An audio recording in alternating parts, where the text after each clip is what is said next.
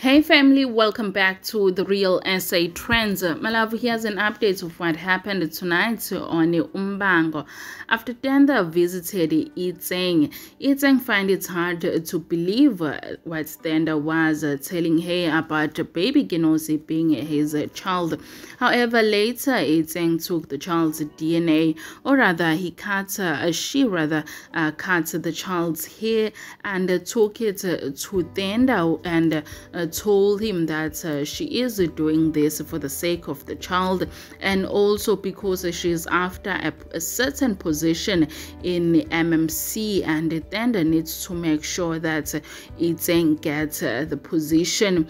And the two, they had a deal. They agreed on that deal that Tenda will help Itseng to get the job. On the other hand, Malavu Gugu called Azwindini and told him to break up with Susan since Susan has bewitched him. Gugu didn't just stop there. She went as far as deciding to go to Tate, where she found Omasindi Mkondele, Susan and Azwindini together, and she told them that she has some reasons to believe that Susan has bewitched Azwindini, so Azwindini needs to do a cleansing ceremony.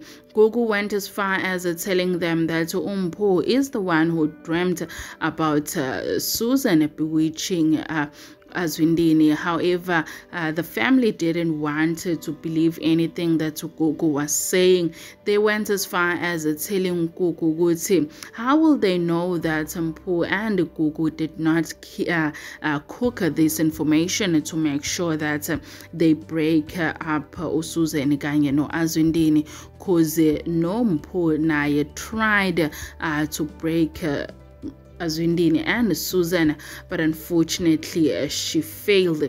On the other hand, Malavu Susan is also find it hard to continue with, or rather to live with what she has done to Azwindini. She called her cousin asking her to help her reverse the spell on Azwindini. However, cousin wakhe ubese amtshela ukuthi the spell cannot be reversed. Rather, Susan needs to live with what she has done. So there you have it, my love. That's what happened tonight on Muvhango. For more soapy teasers and breakdown on your favorite soapies, please do remember to subscribe, and I love you all. See you on the next one.